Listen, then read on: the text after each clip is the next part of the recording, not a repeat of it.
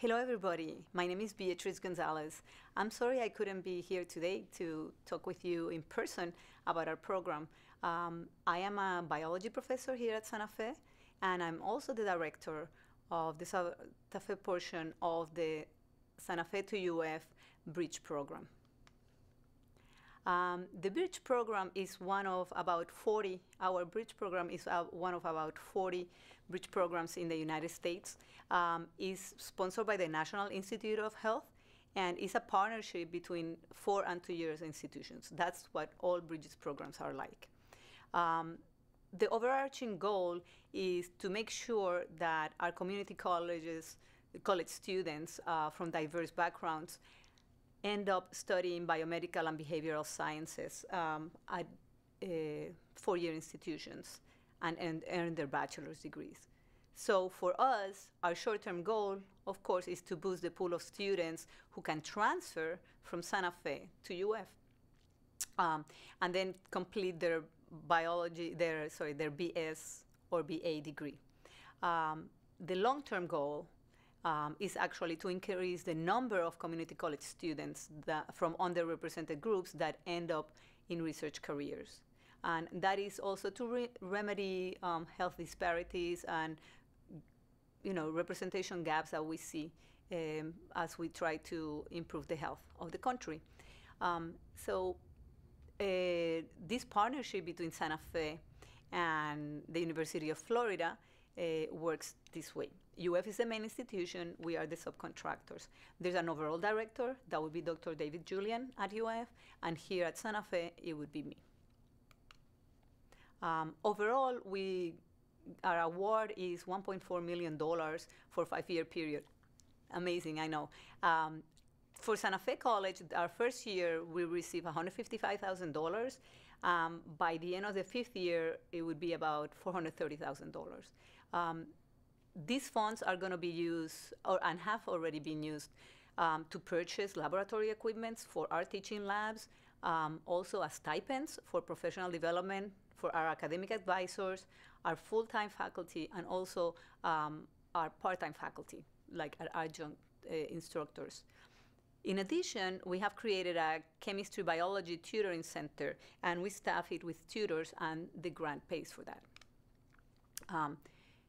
Which majors are benefited by this program are the ones shown here. In general, are those that are going to be for the biomedical sciences. So you can imagine biology, chemistry, nutrition, health science professions, microbiology.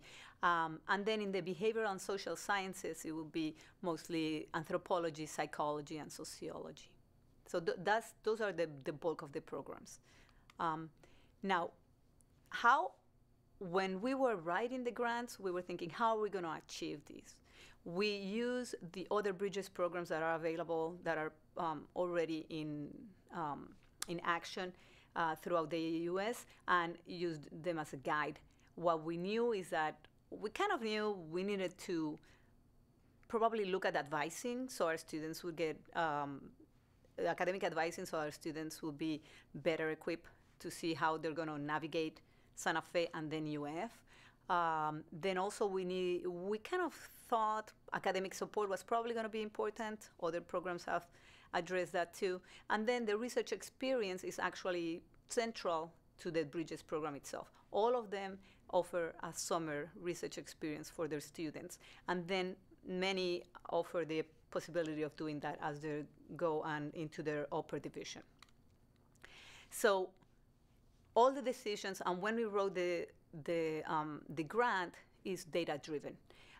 What we see is that in this year, this data that we were looking at when we were writing the grant, is that about, let me see, 3,200, 2,000, yeah, over 5,000 students from all the programs applied to UF. And of those 4,000, about 6,000 students, or over 5,000 students, about 37% were denied, and about 63% were admitted. Well, that's a decent number. But when we look at the biomedical and behavioral sciences numbers, that wasn't that good, okay? So about half were admitted, about half were denied, okay? So we realized we needed to do something. And that tells you the admit rate was probably higher in many of the other, any other field except the ones covered by our grant. As you can see here, some like biology and psychology were very low. The health professions the same. So we knew there was a lot of room for improvement. Now, what are the people at the UF informed us was that one of the main reasons for denying a student is the fact that they did not complete the prerequisites, okay?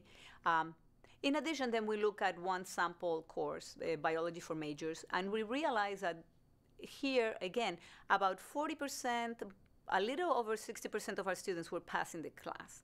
And when we look at the grade distribution, it looks kind of normal. It looks like it's not, not super easy. This should be not super bad. There's not that many Fs, so how come we have 40% not passing? Well, if you look at this data, where you can actually see the withdrawal rate is about 20% of all the students withdraw. So the 40% really, only about 20% do not pass the class. The other 20% don't finish it. They withdraw. Well, that told us that advising was going to be critical. Academic support was also going to be really important. And that's where we focused. So in order to do that, we've had workshops between Santa Fe and UF advisors. And we have open lines of communication. For academic support, we established a tutoring center for chemistry and biology. We also have funding now for our sciences labs, finally to buy equipment to bring them up to speed and modernize them. We've had workshops for faculty, not only part-time, but also full-time, and then especially for the adjunct faculty so they can use some of these equipment. And then the research experience, what we did in not only students can work in the labs at the summer, we have instituted a lecture series where the UF professors come and talk about the research and also about their trajectory. So that's really great. And then we also have an entering research class. That's what you see there on the bottom. Our students in the class that they're taking, where we discuss what is to do research in a lab and things like that. So that's really pretty much how we're addressing our grant. These are some of our Bridges scholars, two presented at a national meeting last November.